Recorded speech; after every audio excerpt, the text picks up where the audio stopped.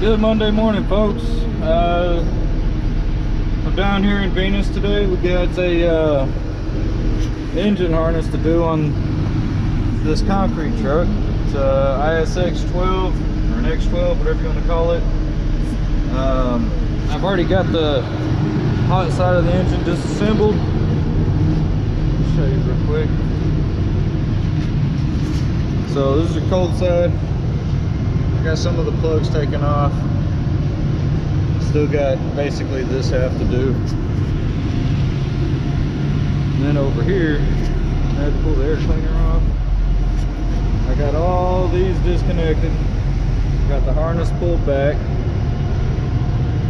Wait a second. There's one more little bitty harness. I got to get that knock sensor off of there, or get it unplugged. Get that harness fed around. But get that taken off, get the new one put on, make sure my code goes away. We kept throwing a code for exhaust gas pressure after EGR valve. I think that's what it is, EGR outlet or some shit like that. So customer replaced the sensor in the pigtail. This is the one that I looked at last week or the week before.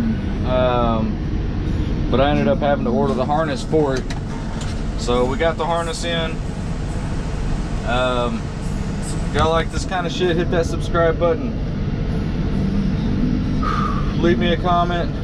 I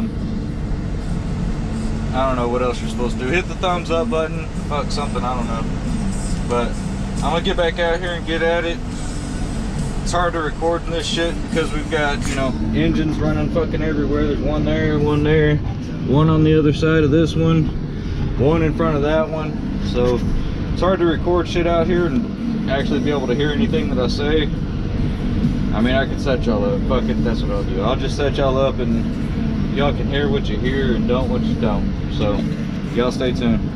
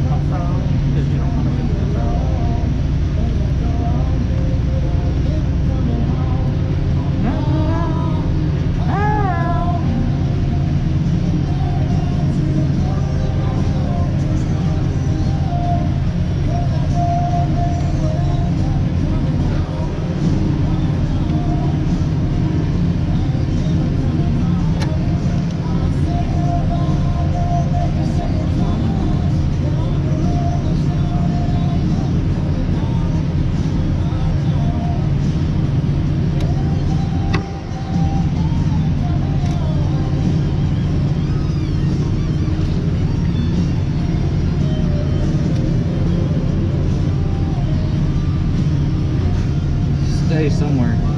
Out of my way. Got these two back here. Pretty fucked up. How they expect that to fucking work.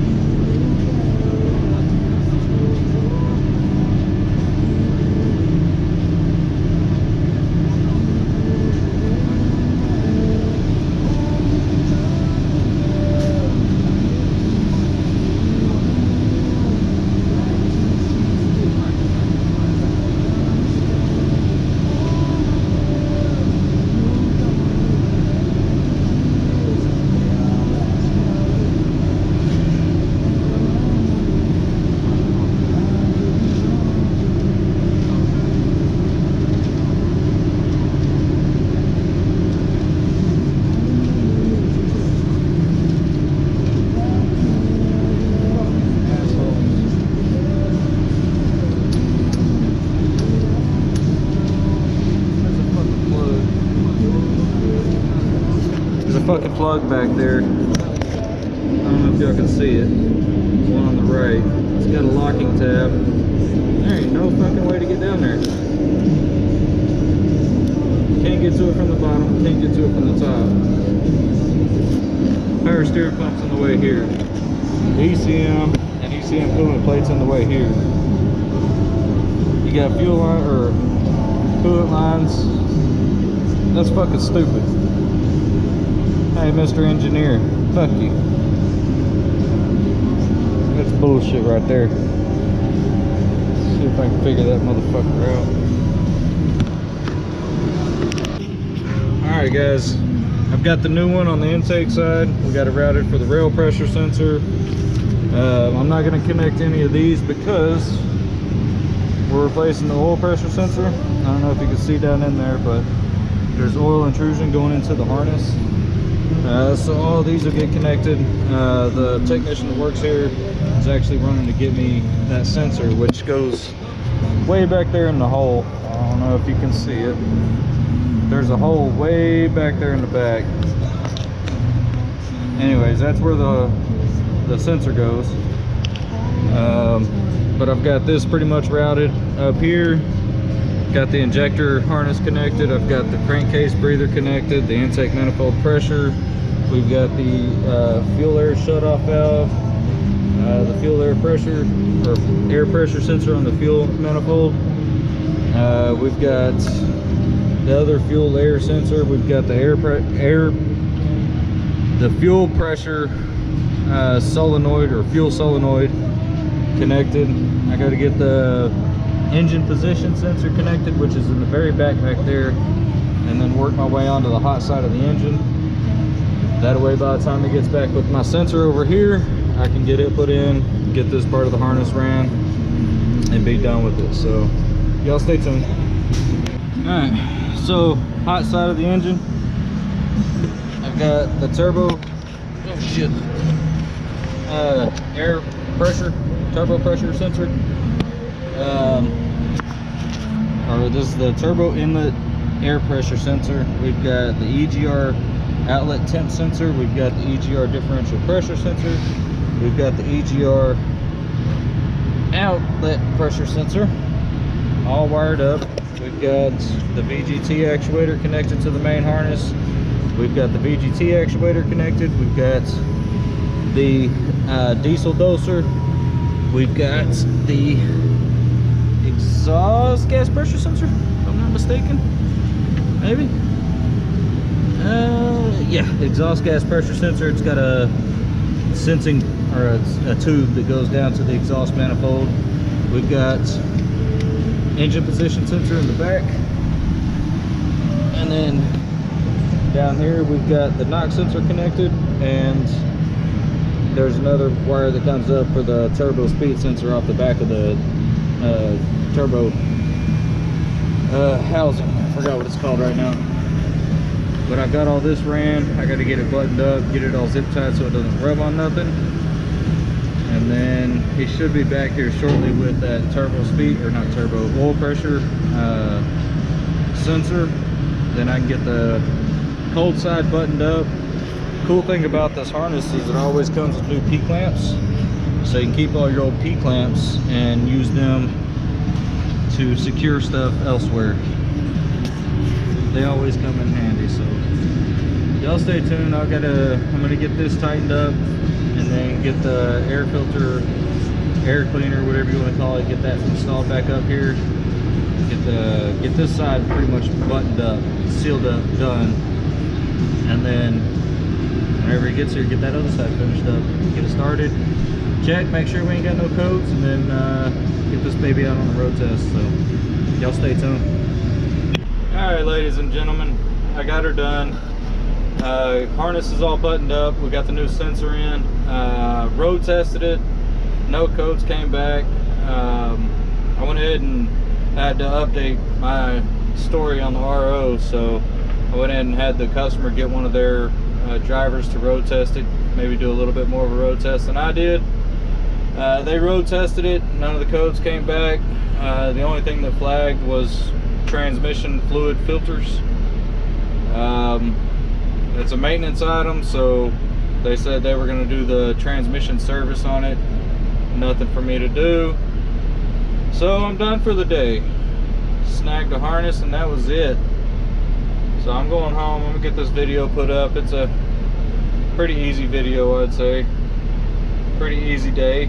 So if y'all like this kind of shit, I know I didn't get to record much because I was out in the heat, and this GoPro overheats pretty easily, so can't really record too much outside, which, being a mobile tech, that's where I'm at all day every day. But I do wish y'all a good day, good Monday. Hope y'all had a good one, and y'all see me hopefully again tomorrow. So all the parts for our Detroit came in. Hopefully get that all put together tomorrow and running. Go from there. But just kind of shit y'all like, man, hit that button, hit that subscribe button. We're up to 353 subscribers right now, which I never thought there'd be 353 people that would actually like some shit that I do, but y'all do. So hit that button, leave me a comment down below, and y'all have a great day.